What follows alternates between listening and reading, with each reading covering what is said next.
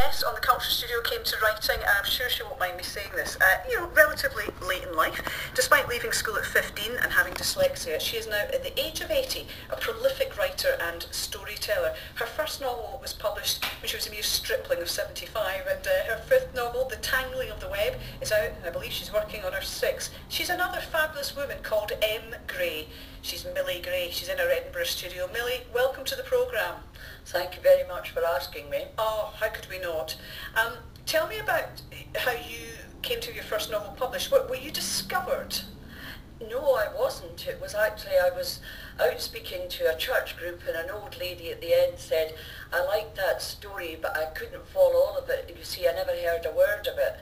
Have you got it written down? And then I realised she lived read. And when I was looking at her, she was fine, but if I turned away, she'd missed it. So I came home and I said to my husband, I'm going to take all my stories, put them into fictional families, and I'm going to write them up. And I wrote my first novel, and in our church, they have great ways of getting money out of you. And one of them was you could sell a talent. Well, I thought I didn't have a talent to sell, but if you didn't have to sell the talent, you had to buy one. And I did notice there was a Gordon Booth, and he'd been a lecturer at Aberdeen University, and he would edit work. So I said, that's for me.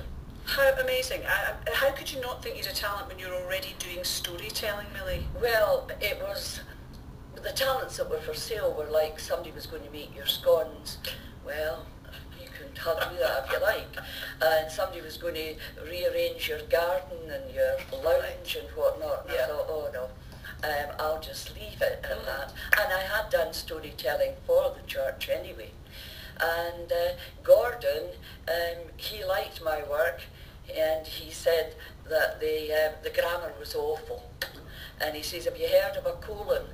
And I thought, well, I've heard it too, but let's get on from there. And so he took the book and we did the alterations. Didn't alter the stories, but we altered the grammar. Well, this is the thing, grammar can be fixed and altered, but the gift of storytelling, that can't be so easily acquired.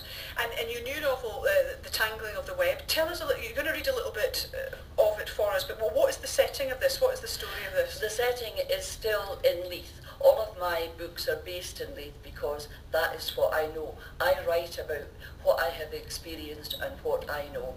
And this is actually about pubs in Leith and taking them from when they were known the jungle to the lovely eating places that they are today. And it was the clearing out of the prostitutes. And I always write about strong women. I really don't know women that faint all over the place.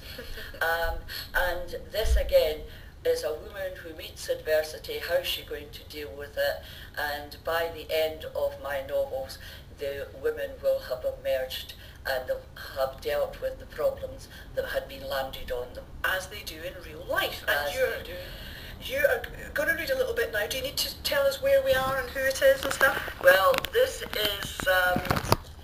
I'm reading from the part where Sally and Luke have just found out that they are a brother and sister.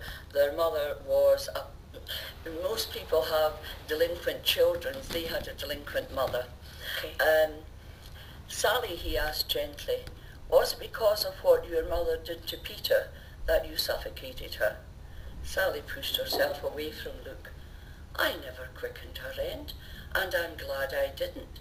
Any suffering she was enduring would never ever have been enough compensation for the cruelty and indifference she dished out. Sally was now in full flow. I admit I jumped up on her bed and I had a pillow in my hand and I was going to smother her. Do you know her dying words were not for you or me, Luke, but for Peter. She wanted him to know she was sorry. Why do people think they can run roughshod over you, and then when you can no longer cope with their cruelty, desertion and inhumanity, all they have to say is sorry, and that will make it all right. Sorry doesn't rectify anything, and it never will. Oh, beautifully read there by the author herself, Millie Gray. That's a sample of the new book, The Tangling of the Web. Strong stuff, Millie, and I know that you write from experience. Interesting, it's quite controversial, isn't it, to have a rubbish mother as a character. Had you encountered women like that? Oh, I did know children in my class and lassies that I worked with and that didn't have mothers like mine. Mm-hmm. I think that the greatest gift you can have in life is to have a good mother. Yeah. And if you haven't got that, yeah, you're at a disadvantage. It's better than a private education. Who is your audience? Does it tend to be an older readership who can identify with your storylines and the characters? Well, I think possibly I would say yes. Last year, 20,000 people borrowed the books from the library. Wow. So that would be a library culture. I mean, my children don't go to the libraries, they buy books. I still wander into the library. So I would think maybe it is older, but also children of school age are looking at my work because it covers the two great changes we had, the end of the Second World War and the introduction of the welfare state. Life before all that was very difficult, and women changed then. There was great changes for women. The women had been working when the men were away fighting, and they now could be independent. They knew they could support themselves. And then the pill came along, and then women were able to decide how many children they would have. And so it was a time of great change, and the welfare state brought so much relief to so many people. You no longer had to worry about being ill and what was going to happen to your family if you couldn't earn money. Yeah, and it's a message that needs to get out there a lot, especially to a generation who are not aware of that. And clearly, we don't have too much time, but clearly you're an incredibly bright, articulate, energetic woman. You had to leave school at 15. What have you done in the ensuing years? Because obviously coming is brilliantly inspiring that you've taken up writing when you have done, but what were you doing before? I worked in the district council. I was the first female personnel officer for the Edinburgh District Council, and I also worked in the police department. My first husband was killed by a drunk driver, and my two children were very young, so I went to the police department to work, and there was a green-faced inspector there, so I took him home and married him. And he's not green-faced now. Oh, I bet he isn't with you in his life. I imagine that you're somebody who doesn't have regrets, but do you know, it must be funny to think that you're doing this now and maybe you could have been doing it earlier. Do you think that would have been possible if you had the advantage of, higher education, further education that people have now? Yes.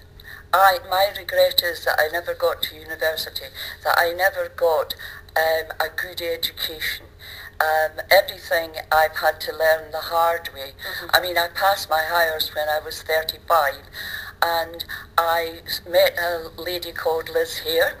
And Liz Hare, I did playwriting with her at a University of Edinburgh class, and I was the first woman to be awarded the Martha Hamilton Award for a piece of creative writing. Millie, you're just fantastic. Did you hear that Muriel Gray was on the show earlier? We were wondering if you were related. No, I wish I was. She'll wish she was to you too. She was very interested to hear about you. As I say, we don't have much time. But what would you? I know you still do workshops and authors visits as well as the writing. I think you've got the 6th novel underway. What would you say to anyone listening now who's maybe of an age with you, thinking I've got a story, but it's too late to do that now? Well, not only stories. Every one of us has got a dream that we had, and if you've got a dream in the drawer, open the drawer and take it out and just go and do it. Don't bungee jump off the castle, but if you wanted to paint or to write or anything, do that. And I would also like to say, bounce your ideas off your friend. I have a friend, Celia, and I bounce everything off her, but she's a big lady, so she's able for me to bounce it off her. And also, your family, if you're going to write about the past, dip into your family's memories. I wouldn't be able to do everything I do or wouldn't remember everything, but I'm stimulated by the memories of my sisters. Millie, you are fantastic. I'm so glad that you came on the show today, and I want you to come back. Thank you very much. Thank you very much. Stay put to listen to our closing record. I think you'll enjoy it. We have the web out now, published by Black and White.